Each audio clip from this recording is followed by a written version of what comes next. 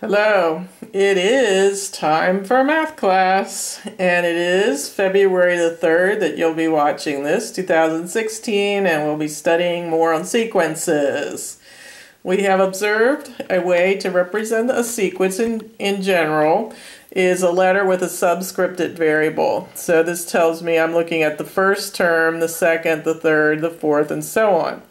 They are in a special order. There's an order to a sequence. If these numbers were scattered all over the place, we wouldn't know which was first and we would have no idea on the order. So a sequence is an ordered set of numbers. When we have a special sequence, say that we add a certain number to get from this one to this one, and we add the same number to get from this to this, and so on, that has a special name. It's called an arithmetic sequence. That word looks like arithmetic, but it's the adjective form, so we call it arithmetic sequence. And the arithmetic sequence, you can understand it better by looking at an example. So say we start with 7 and go to 11 and then 15. What was added to each to get the next? Well, you see 7, we added 4 to get to 11 and 4 more to get to 15. So we can quickly see it'll go to 19 and then 23 and so on. If I had given you that problem and asked you what the nth term was, you would have to come up with a generator or a rule using n, recognizing that this is the first term, so what would I do to 1 to get 7? Some algebraic rule, and the same rule would get from 2 to 11 and 3 to 15. You'll see that 4 times each number plus 3 will do it. So the generator, we call that also the nth term. If you notice, if you put in a 1, do you not generate a 7? When you put in a 2, do you not generate an 11?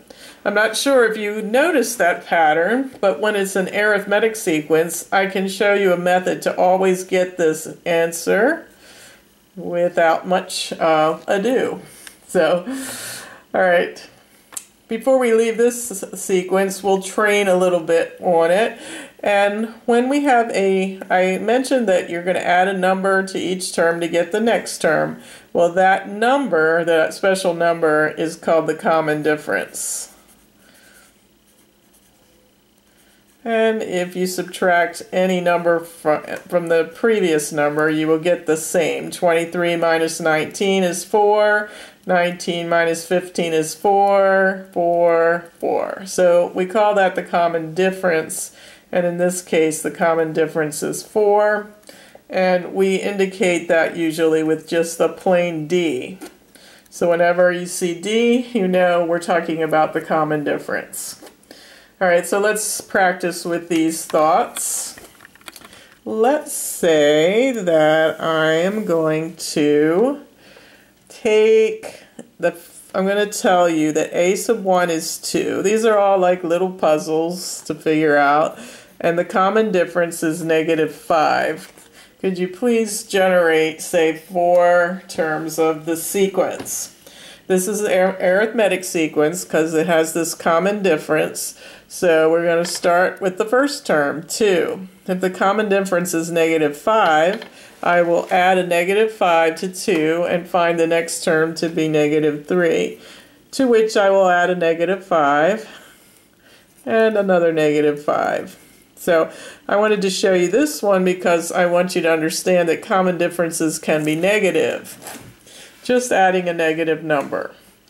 What would be the generating function or the nth term for this one? What could I do to 1 to get a 2? And the same rule applies to the 2 to get a -3, and so on. The answer is 7 minus 5n. Let's see if it works. When I put in a 1 for n, I get 7 minus 5, which is 2. When I put a 2 for n, I get 7 minus 10, which is negative 3. And you can verify for yourself that the others work as well. So I'm sure you're wanting to know how I can generate this and always get it without much ado.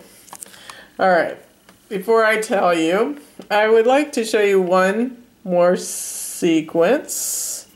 1, 4, 9, 16. Can you see what's coming next? 25, 36, 49. So you can see the generating function is n squared. So when you see that, let's see what the common difference is. When we go from 1 to 4, the common difference is 3. But when we go from 4 to 9, the common difference, it's not common at all. The difference is 5 and then 7. So we definitely see a pattern coming out of this, but it's just wanted to show you that you can identify this sequence as not arithmetic. So this is not an arithmetic sequence because you have to add the same number each time to get the next number for an arithmetic sequence. So this fails. Epic fail.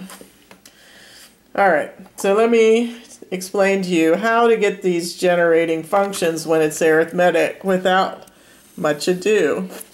So let's find an example to work with, and then from that we should be able to do any of them. Say the first term, a sub 1 is 4, and the common difference is 3. In this case, we are going to generate a few of the numbers. I'm going to generate them in such a way that you can see clearly what's happening. So the first term is a 4. The second term is going to be a 4 plus the common difference of 3. And then the next term is going to be 7 plus a 3, and so on. When I do that, 4 plus a 3, 7 plus a 3, 10 plus a 3, so on. So let me show you another way of looking at that. Here, when I do the 4, I'm just going to say, well, that's a sub 1. It has to be known or calculated in some way. The second term is going to be the first term plus the common difference. So in this case, 3. So this was the first term. So I'll just say 4. So this is the first term. This is the second term. All right, first, second. All right, now I'm going to take the previous term, which was a 4 plus a 3, and I'm going to add another 3.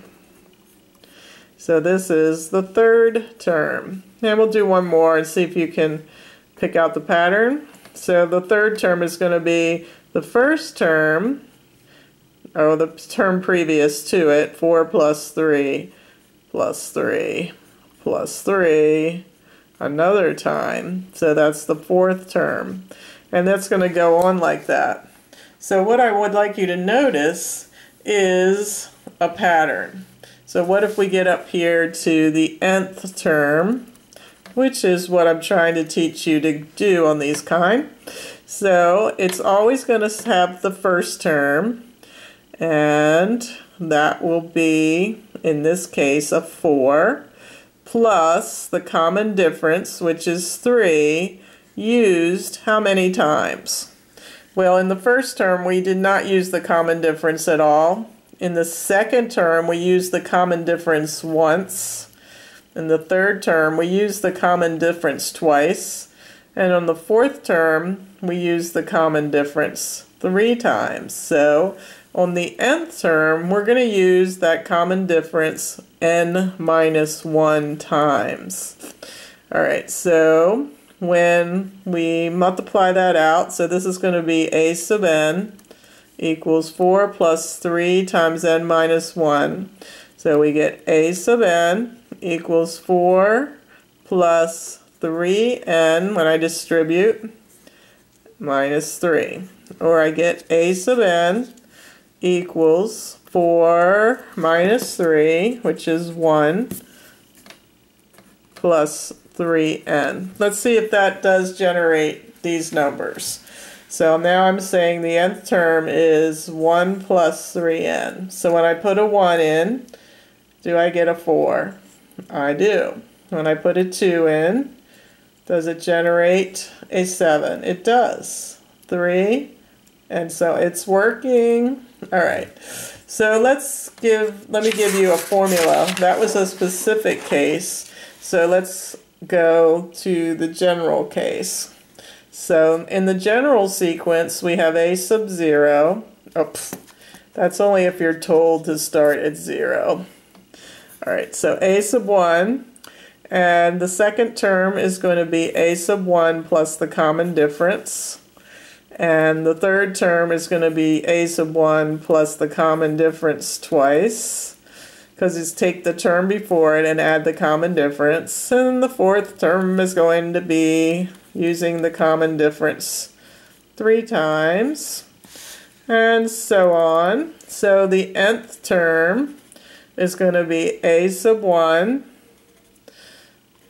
plus the common difference, which is d, used how many times? So this is d times 3. On the fourth term, this was d times 2. On the third term, this was d times 1 on the second term. So it's always 1 below the number of term that you're in. So the formula for the nth term, and this will get you through so many problems, is this. So the nth term, this is only for the arithmetic. Rat in Tommy's house might eat Tommy's ice cream. Alright, I need to shut down part 1, and we'll come back to this arithmetic sequence.